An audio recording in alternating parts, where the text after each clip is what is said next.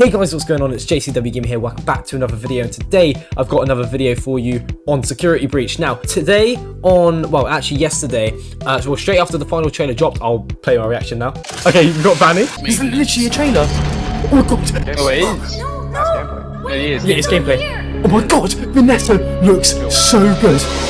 Vanessa looks... I want you! Press square to... There's literal gameplay as well. Did he just say naughty boy? You can hide inside Freddy. What the? That's so good. What is it? Oh, Vanny looks terrifying, man. She looks so good. Oh, she unmasked herself. What? There's a few segments for you, and of course I was reacting with Josh and one of his mates, like I did last time. I reacted with his mate with the other, the PlayStation 5 showcase where they showed Wolverine and Spider-Man. And yeah, straight after the final trailer dropped, a PlayStation blog dropped. It was published by Ray McCaffrey. Have I said that completely wrong? How else do you say that name? Anyway, executive producer at Stillwell Studios. The headline for this is new Five Nights at Freddy's Security Breach gameplay revealed. Wait, what? Not many people have seen this. Wait, hang on, let me refresh this. How's no one seen this? What? For a start, guys, I just want to let you know, there is more gameplay on this website, so the fact that there isn't even many videos on this is insane. This producer here basically says that Stillwell can now talk about the gameplay, and he's like happy that he can now do that. We haven't heard anything from Stillwell talking about the gameplay, apart from I think on the Nvidia live stream that one time, but that was nothing exciting. 248 likes, 8 comments. Okay, right, anyway, let's just dive into it. So this picture right here, I absolutely love it. Anyway, spend the night in Freddy Fazbear's Mega Pizzaplex, out December 16th. I got that release. Oh, we actually got a release date. I love it. This is what Ray has got to say for this blog here on PlayStation's website, PlayStation blog website. So he starts off here saying, "Hey everyone, let me just accept these cookies. I'm Ray McCaffrey, executive producer on Five Nights at Freddy's Security Breach. We're very excited to start sharing gameplay details from what is easily the most ambitious Five Nights at Freddy's yet. Coming to PlayStation 4 and PlayStation 5 December 16th. And PC. Now, to begin with, oh, here we go. Let me just go underneath this lovely trailer link here. Security Breach is a first-person survival horror game set in the Freddy Fazbear's Mega Pizzaplex. You play as Gregory, a little boy who's trapped inside overnight.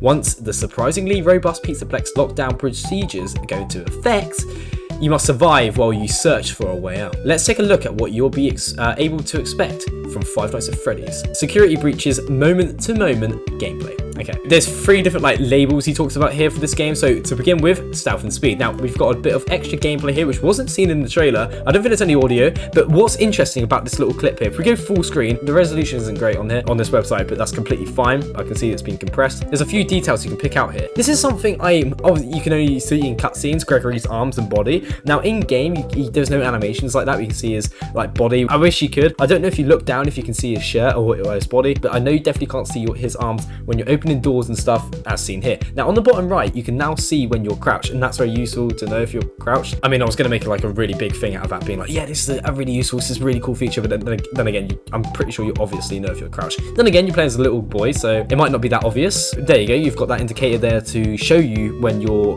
crouched and when you're not crouched. You're going to be quite small anyway, considering you're playing as a child. Now, I have seen this feature in quite a lot of stealth games, but I can't quite name any anyway. It's pretty cool to see Gregory's like fatigue there. Is it figure? Oh, I've literally just changed the video to HD. Okay, it was that easy. I didn't know you could do that. I saw this gear here and I thought I would just press it and it completely just changes it to HD. That is sick. Okay, cool. That looks very smooth. Now underneath here it says the animatronics Roxy, Chica and Monty have been enlisted by Pizzaplex security to hunt you, and their pursuit is a relentless one. Strategizing, I can't even say that word very well. Strategizing, right? How you'll get past enemies is paramount to avoid those actively pursuing you, as well as more passive staff bots that will sound the alarm and call the animatronics to your location if they spot you.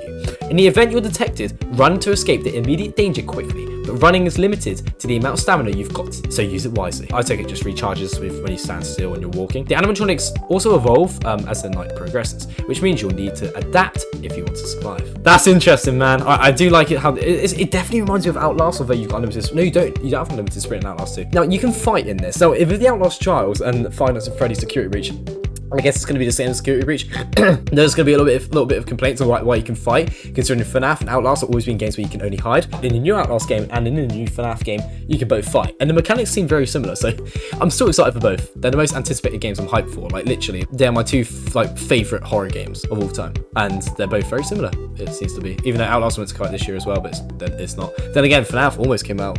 Well, almost got delayed as well into 2022. The Outlast Trials got delayed is what I'm trying to say. So next up here, an unexpected ally. Now, this is regarding, let me switch this to HD real quick. This is regarding Glamrock Freddy and other animatronics that can help you if guests want to, or even this website. Can I not just click on? I can't even click on here. Anyway, we'll just go full screen real quick so I can show you guys this. HD, this is Gregory walking in we saw this screenshot. It's the main party room. I forgot what it is exactly called. What the hell was that across the screen? What the hell was that? Oh, is that a staff bot? He went bloody quick. But anyway, what can we actually see here? We can see a staff bot in the background, a couple staff bots. What the what? That's not me editing, guys. That generally just came up after. So it looks like we can see a few staff bots, but one just runs across the screen. Yeah, let me know if I've missed anything, guys, but the graphics looks absolutely phenomenal. So underneath an unexpected ally, it talks about Freddy Fazbear himself. Freddy Fazbear himself is your most dependable ally. Probably the best choice for a dependable ally is the main character. Acting as a guide and protector through the Pizzaplex, giving you shortcuts, insider tips, and warnings about the challenges you'll face. You can also hop inside Freddy's oversized birthday cake hatch, allowing you to hide and march around undetected. We saw that in the trailer. You will need to be thoughtful about how and when you use Freddy, because he's only got so much power and requires frequent stops at recharge stations. We saw that in the trailer. If you didn't catch that, look at the bit when Gregory heads inside of Freddy. You'll notice that Glamrock Chica doesn't actually detect you at all, right? Because you're playing as Freddy technically. This is sick. Tools to survive. This last clip here, I'll show you first. There we go. This works. HD. Now if we put, oh my god, man. Okay, so here we can see that Gregory is hiding in some sort of like tent, I believe. Is it a tent? I can only guess that's a tent, if I'm being honest with you. And it looks like the floor is shaking. Damn. And it's Glamrock Chica. She really scares me. Like, she's a zombie. Like, I swear now. Ever since we saw that teaser of her just dead, you know, like a screenshot that we got given ages ago from Dorcas Charity's live stream, she scares me, like, especially from this trailer. Anyway, you see a staff bot going past at the start there. We see the golden statue. Yeah, there you go. I mean, interesting. There's not much to analyze, but I'm glad we've got insider like gameplay here. Insider information here. Why does it say there's only been one view? That cannot be me. There's no way no one else has seen this. By the way, I didn't find this video. Simon found it for me, so shout out to Simon, even though you have no idea who he is. Comment in the comment section, Simon. I know you're watching this video. So underneath the tools to survive, this is really interesting, guys. This is the end of the article, by the way.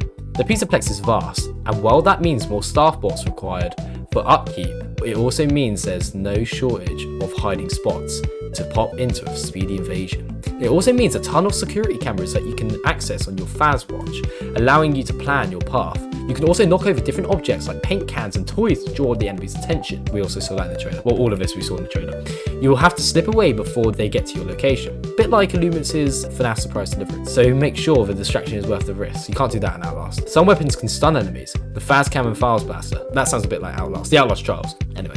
The Faz Cam acts as an immediate stun, I don't know why I highlighted that, or attempted to anyway, for the entire area in front of you, staggering attackers just long enough to escape. Does every animatronic have the same aspects, or has some got different traits? Like Freddy, I guess obviously is friendly. I guess not all the time, because he had red eyes in the other trailer that we got, the other gameplay trailer, the previous one. The Faz Cam and Faz Blaster. The Faz Cam acts as an immediate stun for the entire area in front of you. That's fascinating. Well, that's not even a full stop as a comma, sorry. Staggering attackers just long enough to escape. There we go. Unfortunately, it has a limited number of uses before requiring recharge. Okay, the Faz Blaster has a limited ammo. I don't think we saw that in the trailer, but that camera that Gregory holds reminds me of Faz, especially how Gregory's holding it in his left hand for some reason. Oh, is it because the watch is on his right? No, the watch is in his left. Do you even use Gregory's right hand, or does it get chopped off or something like Ethan's in Resident Evil? But you'll need to land a direct headshot for it to work, which is not so easy when an animatronic alligator has practically leaped on top of you. Wait, what? The Faz Blaster has unlimited ammo, but you'll need to land a direct headshot for it to work, which is not so easy when an animatronic alligator has practically leaped on top of you. Okay,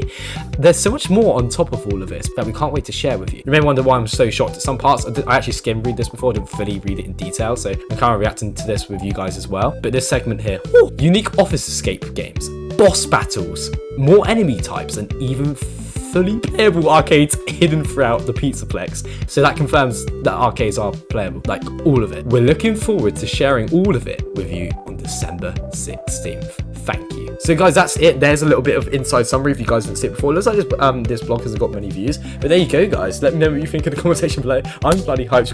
We've got exclusive gameplay only in this video until other people find out about it. Of course, I haven't seen one video on it yet, and I could have done it. It's 8 hours ago. Literally, it's almost 4 AM. I should have done this ages ago. I feel like I'm still the first guy. There probably is other videos on this, but yeah, there you go. Best to do your research. Even though I didn't do it, I got told about it. So there you go. Got sent a link. Anyway, guys, thank you for watching. Let me know what you thought about this in the comment section below, and watch my full trailer reaction in the description. I'm so excited for Security Breach, and this is going to be absolutely insane. I also have uploaded my reaction to Freddy and Friends on Tour episode 4.